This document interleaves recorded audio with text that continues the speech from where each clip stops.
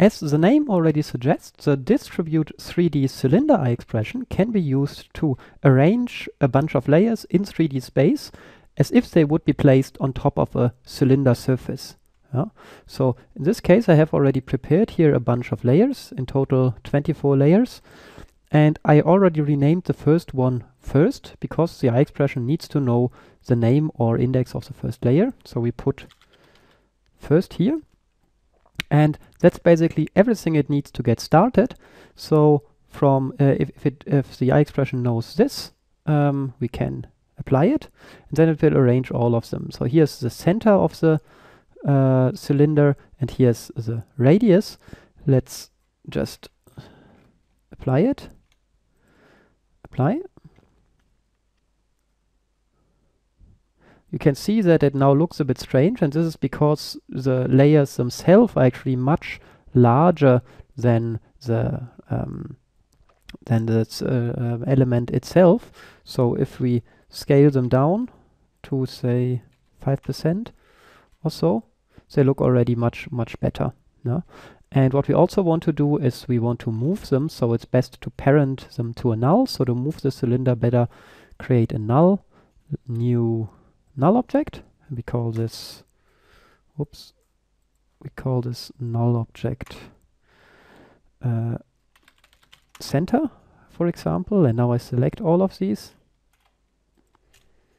and just parent them here. And now you can see that the cylinder immediately jumps to this position.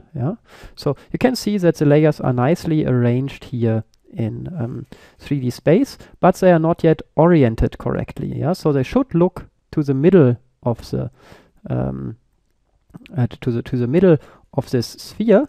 And for this, we need an orientation eye expression, namely in layer placement, layer orientation.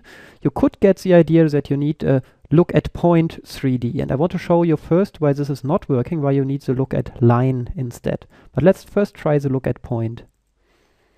And so the idea would be, okay, they should look at the 0 point, which is here where this null is located. And if we do this and apply it to all these layers, so they all should look at this point 0, 0, 0, which is the point where their parent is located.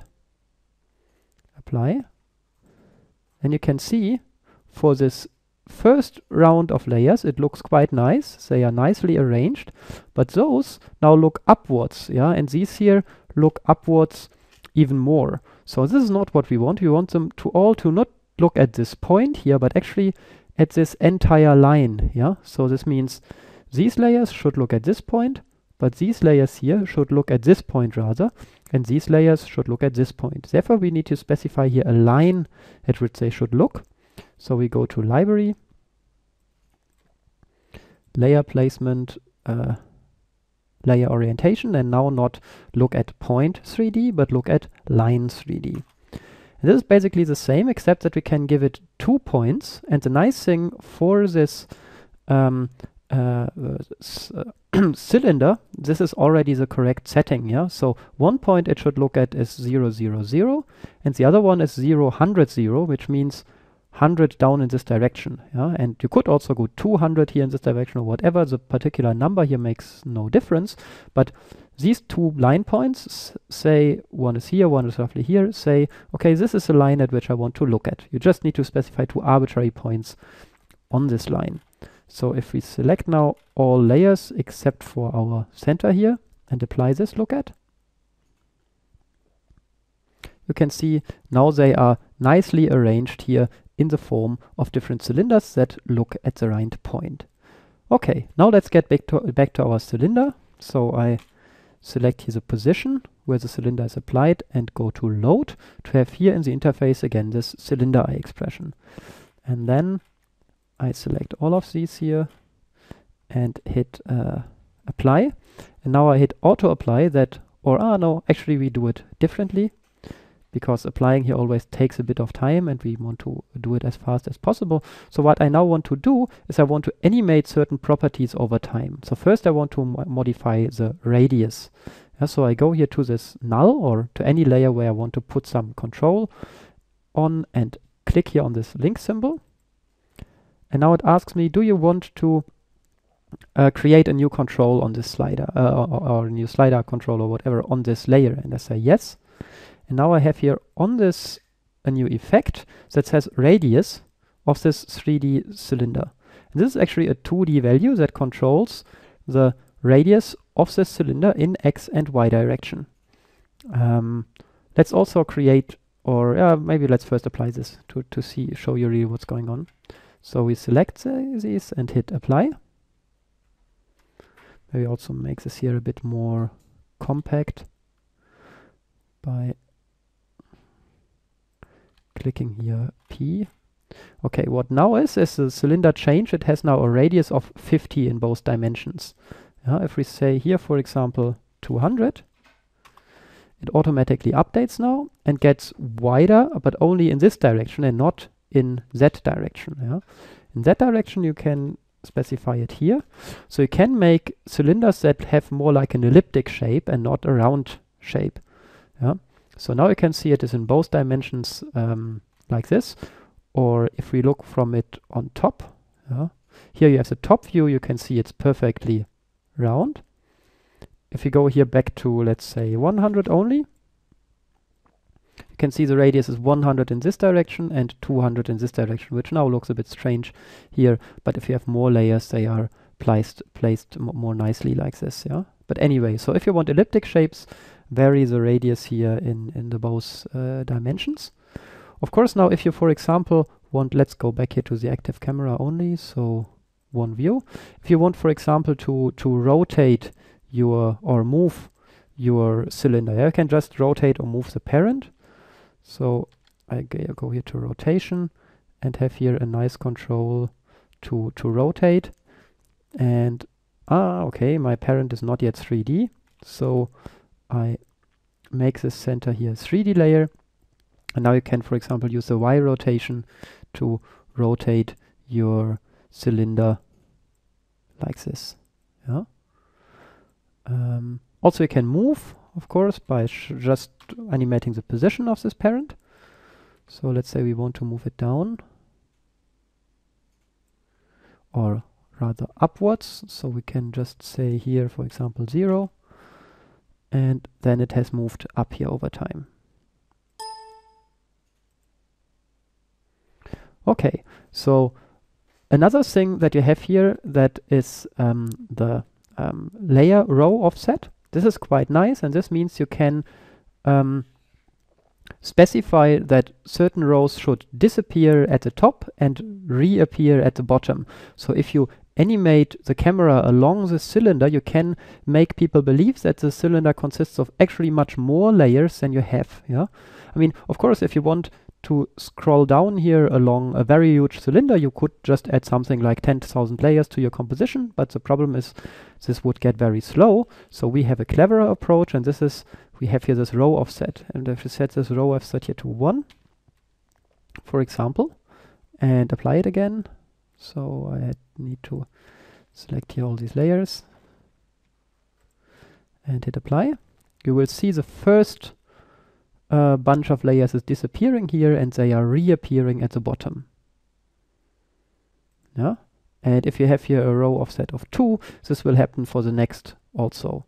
What is this here? The number of rows tells how many layers you have in total. You must count how many of these rows here are visible. If you say this here is, for example, 4,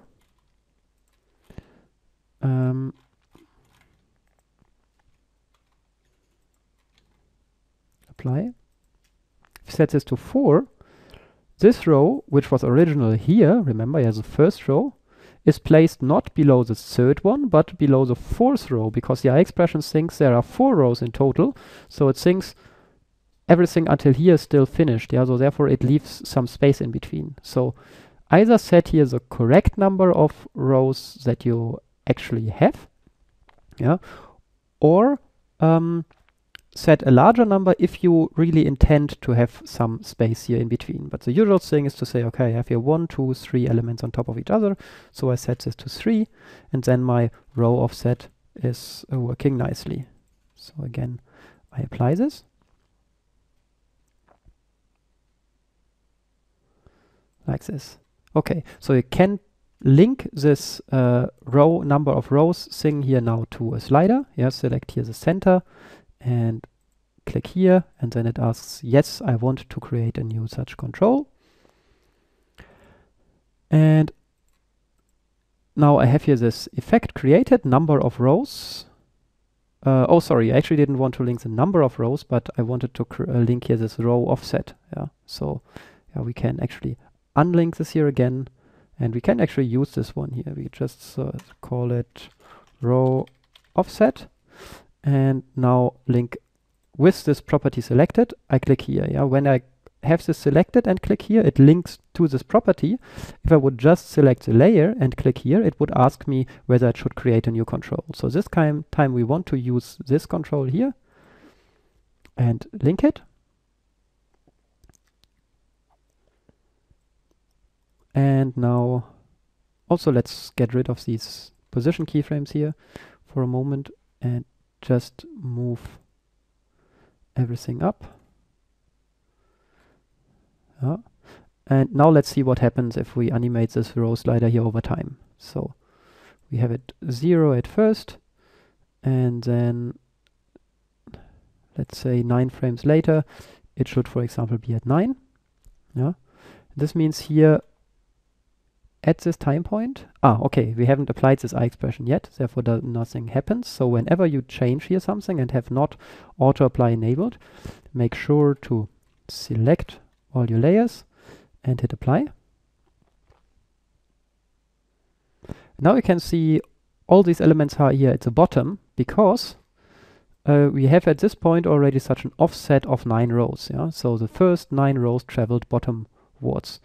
And if we take a look at the RAM preview, you can see that it step by step from having an offset of 0 to having an offset of 9 makes these rows here travel from the top to the bottom. And if you now think of animating a camera following this thing, the camera has the impression that you have an infinite cylinder, although in fact you are just reusing the same layers again and again. Yeah, make just sure that the camera just looks at this part where all layers are visible. And this is quite nice because you need much less layers than you would need if you would have for each thing here a separate layer. Yeah, so if you reuse layers, everything gets much faster because you need less layers and therefore everything renders much faster. Okay, the last thing I want to show you is the wiggle. So this keyframe offset is the same as in all the other distribute I expressions. Also, once you enable it, you can use the keyframes of your layers to still move away from their position in the cylinder. But you can look, for example, at the distribute 2D grid, or I think also in the 3D grid. I'm not sure. Anyway, at least in the 2D grid, I'm sure I explained to you how to do this, and it works for all these distribute I expressions in the same way. Now the wiggle is the last thing I want to use. The wiggle is nice first to let layers animate in and out of their position in the cylinder, and then also to make them just wiggle or make them be placed a bit less regular. So for this wiggling, you have different alternatives how exactly to wiggle, namely in all directions, on only the surface of the cylinder, but on this surface basically in all directions, so left, right, and up and down, or only left and right on this surface. Yeah.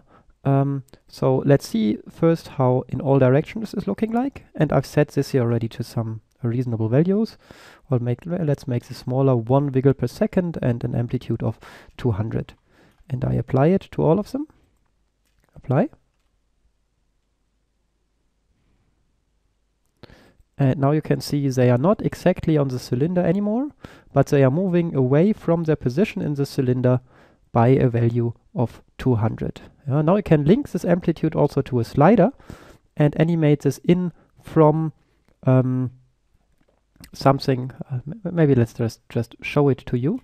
So we go here again to this null and say this amplitude should not be fixed, but we click here and say, yes, we want to have a new control for it. And then we go to the newly created effect here, amplitude of this cylinder thing. And we say at the beginning, we want to have it a value of 200. And say 10 frames later, we want it to be 0. Oops, not 2000, but 0. Oops, and of course I want to keyframe this. So I go here to the beginning and go here to 200, or maybe we can even make it much stronger, say 500. Now you do not see any changes yet because I haven't applied this modified I expression yet. So I select all the layers and hit apply. And now you can see at the beginning it has a value of 500. So it is very distributed here, everything. And now over 10 frames the wiggling gets less. So all the elements come closer to their position where they belong to in this sphere. So a very nice way to make elements animate into their position at the, oh sorry, not sphere, but cylinder, of course. So like this, you have a very nice animation in of the elements of their position to their position on the cylinder by just animating the amplitude here. Let's maybe clean this up here a bit. So, okay, the next thing I also want to show you is if I have here not in all directions, but only on the surface, and reapply this, then the elements are wiggling only on the surface of the cylinder, meaning they are not moving away from the cylinder, but only from their position on the cylinder. This is nice to keep things a little bit less regular. So if you want to keep elements on the cylinder, but they should not be placed in a very regular fashion, you can use this idea here. You can see now they stay here on the cylinder, but they are not placed in a regular way there.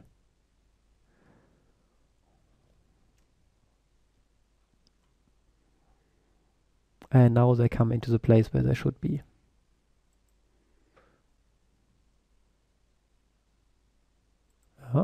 Or in other words, if you want them to be placed like this, but just a little bit off all of them, then you can just say, okay, I set here an amplitude of, let's say, 10 or so, and then all of them are just a little bit less regular placed, or 40 makes it even stronger. Like this, you have still the impression of a cylinder, but all of the elements are not exactly on their place. And currently, since I have here a frequency of 1, if I make a RAM preview from this point on, you can see that the elements are moving on this cylinder. It's like they are floating or so. They are not perfectly fixed in their position, which might be a quite nice effect. If you want them to be off, but do not want them to move, you can set the frequency to 0, but still keep the amplitude at some higher value. Here you can see now they are all floating a bit, and you can control this very easily by controlling the amplitude that I've now linked to this slider here. Okay, the last option that you have here for the wiggling is to wiggle on the surface only left-right. So you have to reapply such that you can see the changes. So I select all these layers here and hit apply. And if we now go here to the beginning, remember we had a very big amplitude in our wiggle. You can see that the elements are off, but they all stay in their row, so to speak. Only on the single rows they wildly move in different directions due to the wiggle until they now come into their place where they should be. So this one is really just they stay in their row but wiggle only left to right on this surface.